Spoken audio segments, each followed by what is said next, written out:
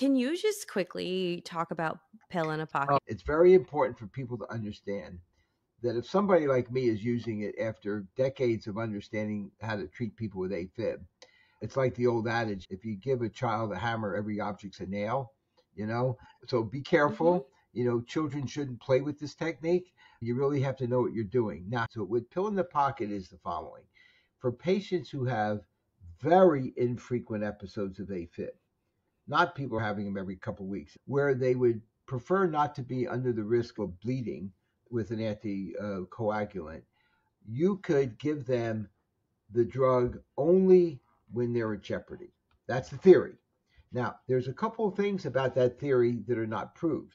One of them, and it's an important thing, we really don't know that you're only at risk when you're in AFib. You're certainly at risk in AFib, but there's a whole concept of atrial myopathy with increased thrombogenesis, even when you're not in AFib. So remember, that's why it's important not to overuse this and to make sure you tell patients this is by no means proven and let them know what the risks and benefits are. Here's how it works. Somebody has, let's say, 2, 3 episodes a year.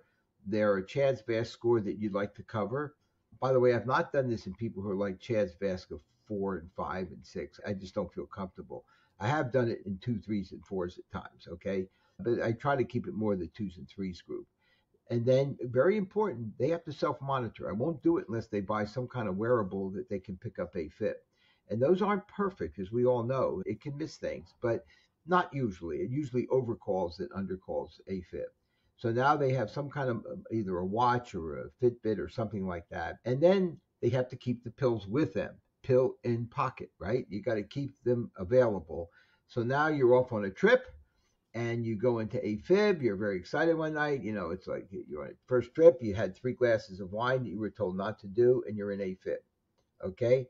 Pull out your anticoagulant. I typically use a Pixaban, and you don't have to. You could use, rivaroxaban, but my experience has been with a Pixaban, and start the drug. These are patients who always have self-terminating AFib, so usually the episode's 6, 8, whatever, 10 hours, and it stops. How long do you keep them on it afterwards? Nobody knows. But if you start it right away and the episodes are less than 24 hours, my rule is 5 to 7 days. So those are my rules, and I've done it for many people over the last 4 or 5 years. So that's pill in the pocket anticoagulation. There's also pill in the pocket to terminate AFib. Like I mentioned, a friend who just took it last night took 200 milligrams of flecainide, kept sending me tracings like till 2 in the morning. It terminated Yeah. in 2 to 3 hours. Without having that flecainide, previous episodes would last 16, 18 hours. So that's pill in the pocket flecainide, okay, or propafenone, but I tend to use flecainide. But that has to be tested under safety first time in an ER because sometimes you can go 1 to 1 and get into trouble about 1 to 2% of the times. So both of those are useful for people with sporadic, longer lasting, very symptomatic episodes. I use them occasionally and they're very good. Those are things that honestly you guys shouldn't do. You Yeah. should be aware of it. And let me tell you one last thing. We tell patients, there's maybe 0.8% chance of a major bleed, a GI bleed, a bleeding in the brain, maybe 1 in 1,000. But when they come into your office, they show you your arm, like, look at this doc, all these like little and unsightly things on their legs, especially women. That's stuff we don't talk to them about. We just totally gloss over the fact that it's not going to be so user friendly.